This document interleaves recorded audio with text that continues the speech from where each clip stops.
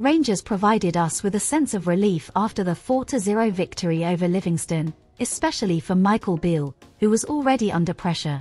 See the jubilation and the chaos that this win has stirred up for us. Welcome to the channel, my light blues friends. If you are new here and like to stay well informed about Rangers FC news, please subscribe to the channel, give it a like, and hit the notification bell so you don't miss any videos from our blue squad. Livingston manager David Martindale has made some jaw-dropping claims that are sure to get every Rangers fan on their feet. He says that not one, not two, but 3 or 4 Rangers stars have admitted that the referee, Willie Collum, got it completely wrong in allowing Abdallah Saima's breathtaking opener to stand at Ibrox. Yes, you heard that right. The Livingston manager is left fuming after the Senegalese attacker, Saima, executed a neatly placed goal in our recent 4-0 triumph against Livingston at Ibrox. Martindale insists that it was a blatant foul when Saima robbed Jamie Brandon at the edge of Livingston's box before curling home that marvellous goal.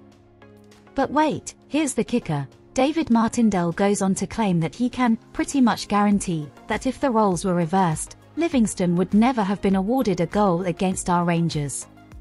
Can you believe that, Rangers faithful? Our opponents are left seeing green with envy at our prowess, and they're grasping at straws to explain their defeat. Martindale didn't stop there, folks. He added that, and I quote, "The first goal is the game changer when you come away to Ibrox. It's really, really difficult." He continued to express his frustration by saying, "I'm not going to tell you who I spoke to, but I spoke to 3 or 4 Rangers players, and they're all saying the same thing, can't believe the goal was given, can't believe that it wasn't a foul." The goal by Abdallah Saima ignited our Rangers, and the club went on to seal the deal with 4 clear goals, thanks to Ridvan Yilmaz, Louis De Lucas, with an own goal, and the one and only Ryan Jack.